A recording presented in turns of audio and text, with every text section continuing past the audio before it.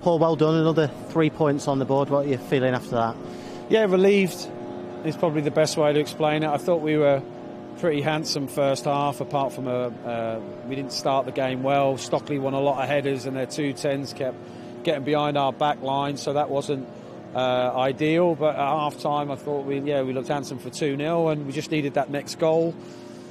We had a couple of opportunities, but in fairness to Fleetwood, as you would expect, on a bit of a winter pitch, they came back into it, crossed it a lot, set pieces, but I thought we defended pretty well. And then, we got done with a great cross in, and Stockley's put a header in the top corner where you're not going to save it. So, and then it made it more frantic than it needed to be. But they did get more control second half than we would have liked. We probably overcomplicated it a little bit. But to get a goal late on, pleased for Tomo, and to get a win is great. How important was it after losing late on Monday to get back on the winning trail as soon as you could? Well, yeah, you just want to win games. I mean, if we'd have gone 3-0 down to Peterborough after 20 minutes and still lost, it would have made, we just want to win. And, you are going to lose games, you just got to forget it. It's all right being a manager, you lose a game, you feel the pain, but you just have to move on and think, right, the next one. So you can feel sorry for yourself and at times and think, but you just can't. You just got to just be positive with the lads, tell them how good they are and how good they can be, because I still don't think we're right on song today. But these are hard games to play in. They're difficult to play in.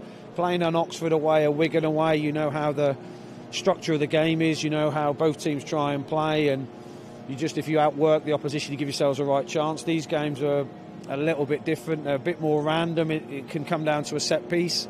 And we've done enough, so it's great to win, and it's great to win here because these 3 points are worth the same as a Wigan away. So really pleased with the lads, how they dug in when asked a few questions. I was going to mention that, about the fact that people from the outside are looking to say Fleetwood bottom, change manager again.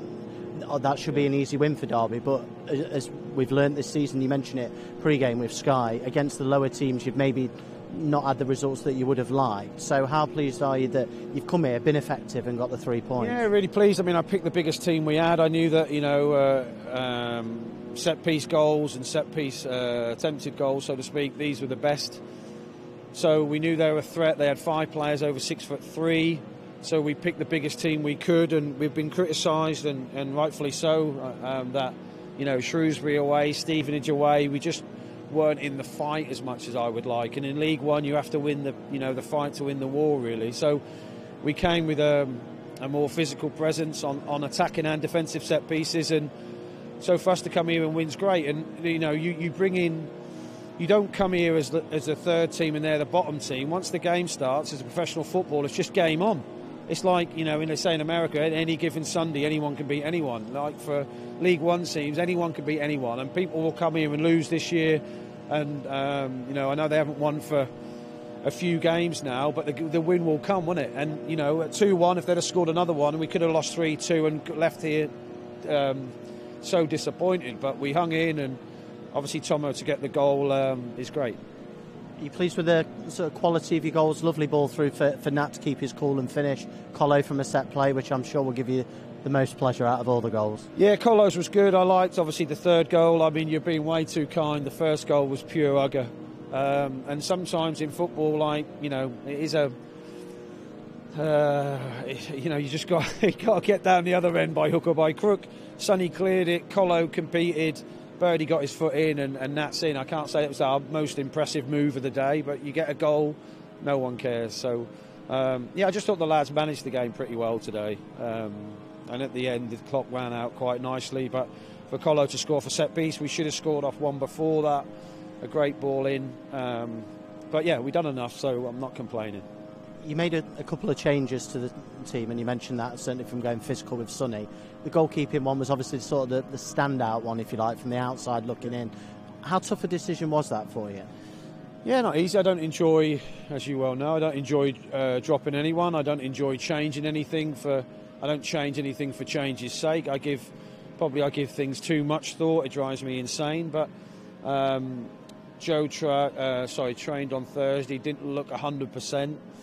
And I just felt it was an opportunity to let Josh play. I played all my my men today. It's not nothing against Joe. I just meant that I just thought it was, you know, collectively we agreed that it was time to give Josh a game. Not through charity, by the way, just the fact that he'd been training really well, and you just can't carry any passengers. So if my centre forward had a bad ankle, I wouldn't play him. Foz had a bad calf at half time, could have played on. Why? I'd take him off and put Callum on. So it's the same in every position. I know it sounds a bit callous, and it's not a decision I enjoy making, but you know, it's about, you know, winning football matches, and it doesn't matter who puts the shirt on, as long as they put it on and perform and win. That's what matters.